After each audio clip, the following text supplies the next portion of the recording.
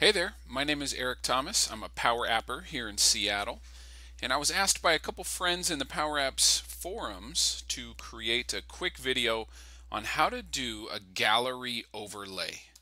So gallery overlay is kind of tricky. It allows you to place objects on top of an image below. So this could be a map, could be a floor plan, could be anything that where you want to show kind of spatial separation. But what's cool is because this entire piece here is a gallery, it allows you to get all the benefits of the gallery, such as filtering, navigating, and what have you.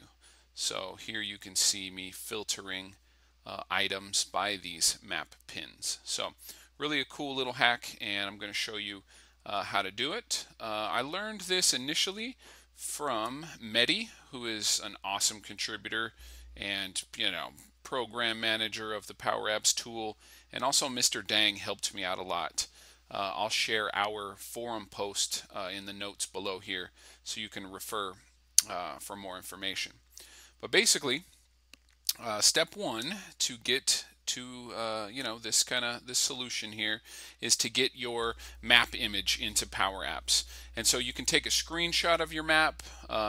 If you already have a JPEG or a PNG file of your map, go ahead and save that somewhere on your computer, and then you will go to File, Media, and then Browse in order to select your map image file from your computer. And once you have that into PowerApps, we're going to insert an image control. Now I'm just going to make this image control the entire size of the screen here. You can make it as large or as small as you want. It's all dependent on your design. And then I'm going to set the image property of this image control to whatever I named my image in the media folder there. In this case, I just took a quick screenshot, so mine has kind of a goofy name. But bottom line is step one, get the image of your map into your app here. The next thing you're going to want to do is insert an icon. Let's just choose a map pin icon right here. And you're going to place this wherever your point of interest is on the map. So for example, if I have something right here in Abbeville, I'm going to place my pin there. And the trick here is to gather the X and Y coordinates of this spot. Okay, so what I want you to do is literally write down the X and Y coordinates of wherever you've placed your pin, and also put a name down there. So let's just use, for example, Mom's house. Okay, has an X of 1242 and a Y of 260. Once you've recorded that first location, move your pin to the second location you want your gallery overlay to show up, and grab those X and Y coordinates along with a name. So for example, garden, and an X of 472 and a Y of 120. Keep doing this until you have all of your points of interest, the X and Y's, captured. Okay, and you can do this in a SharePoint list using just simple columns here for the X and Y coordinates. If you're real tricky, you might even be able to scale the size of your map here to Latin long coordinates. That's pretty tricky, so I haven't tried that out yet. But anyway, once you get an array of your X and Y values along with the names of the locations, it's time to put our gallery overlay over the top here. So we're going to insert a blank gallery. And again, I'm just going to make this the entire size of the screen here, like so. And I'm going to take this icon, and I'm actually going to cut it from my app, and I'm going to put it into the gallery. So be sure you select that little edit icon there. That helps you get inside of the gallery. And I'm just going to paste that in there. And like you would suspect with any galleries, I get replication of whatever I have in one element here. This is going to play in our favor in a moment. The next thing we're going to do real quick is to insert a text label. Okay, and just kind of place that over your map pin there. And now we're going to create a collection. So in order to create a collection, you need some type of trigger, whether that's the onStart property of your entire app, the onVisible property of one of your screens, or a button or some other trigger. So I'm just going to quickly stick a button in here so we can, stay visible. And this actually I don't want inside of my gallery there. So I'm going to come down here and we are going to create a collection on this property, or excuse me, on this button right here. So we're just going to kind of make it a little bigger so it stands out. All right, so what type of magic do we want this button to do? We want it to gather a collection for us. I'm going to copy this collection off of another screen here, and then we'll walk through exactly what it's doing. And you'll have this in the screen notes there, actually in the sample app.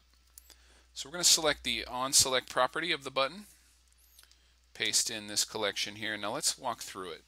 So we are performing a clearCollect function, creating a collection called map pins. Each record, so notice there are curly brackets at the end of each line. That basically indicates that each one of these is a new record in the collection. So each one has an ID, a location, an X, and a Y. And these are probably pretty bad names here. This should be something like X coordinate, Y coordinate, because you don't want to confuse it with built-in PowerApps naming conventions, but I'm not going to do that right here. Just keep that in your hat there. Okay, so what this basically means is when I click this button, a collection named Col Map Pins is created, and these records are stored inside of it. So when I come in here and I click the button and then go to View Collections, here you can see the collection that I just created. Now again, this could be stored in a SharePoint list instead of a collection. It could be stored in a SQL server, what have you. You just need these X and Y coordinate items for your gallery overlay. So here comes the secret sauce, if you will. We are going to go to the template size property of the gallery control, and we're going to set our template size to 0. Now that's the first trick right there. Okay, the second thing is we're going to set our items property to our collection we just created, Col Map Pins. Now you can kind of discern there, if you look close, that each one of the records in my collection has its own pin and label. Now we're going to give each map pin and label our coordinates from our collection. So we're going to set the X property of our icon. This is our map pin. We're going to set its X property to this item dot X, and that, again, bad naming convention. That should say X coordinate, but you'll get it. And then of course we're going to set the Y property of the same map pin to this item dot Y. All right, starting to see things take shape. Let's select our label now, and we want its X property to be this item dot X, and its Y property to be this item dot Y. And here we'll do a little tweaking because you can see it doesn't quite line up, so let's maybe take away, I don't know, 35 pixels. That gets us up above the map pin. And then for our X coordinate we'll do something similar. We'll go take away 35. That gets us pretty well lined up there. Let's see, actually I should go -40, and then I should align the label to the center. That'll make it look nice. Okay, so now you can see that with one label and one map pin icon, we were able to create kind of an array here of points of interest. Okay, on the next screen I'm going to show you how to filter by this gallery overlay, which is kind of neat.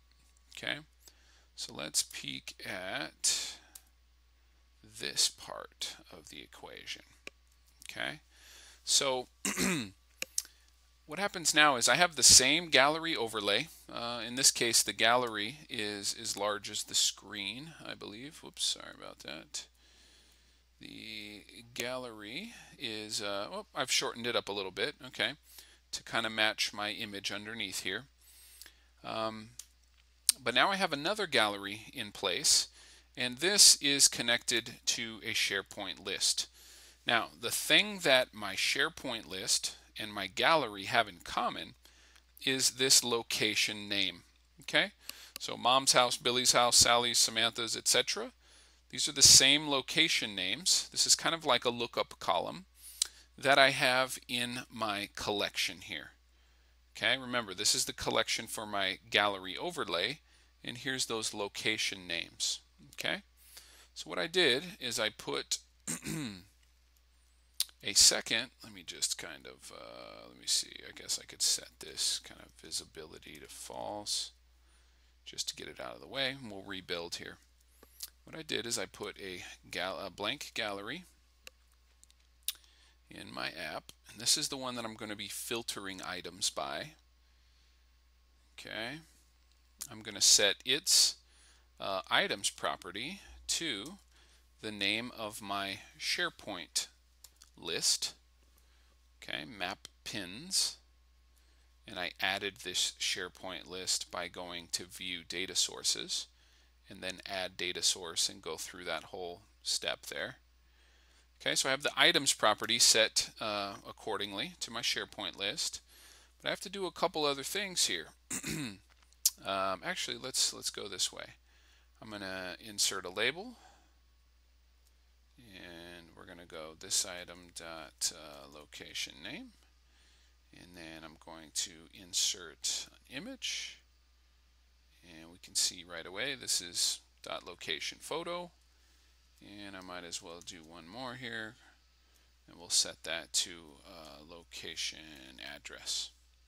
Okay, so now you can see here that, you know, I have a gallery of items just like I would, but how do I filter this gallery by my gallery overlay? And the way I do that is by affecting the items property here. So I don't just want to give it the SharePoint list, I want to look up this, oh excuse me, I want to filter this SharePoint list where the location name, okay, equals my gallery overlay dot selected. So in this case, my gallery overlay is called, I think it's, yeah, gallery 1_1. Again, bad naming conventions, but just kind of doing something quick here. So gallery 1_1 dot selected, and this is kind of tricky, but dot location. Okay, so now watch what happens. If I come in here and I select sunset viewpoint, aha, Samantha's house, garden, what have you, I get a filter of this other gallery. So, you know, just a quick little hack here. I thought it was pretty fun. There's a bunch of nuance here. Again, you should check the forum post down in the show notes to kind of understand the nuance. But anyway, for the buddies, YO Tim, Timmel, and everyone else, thanks so much for the help, and it's been fun hacking with you.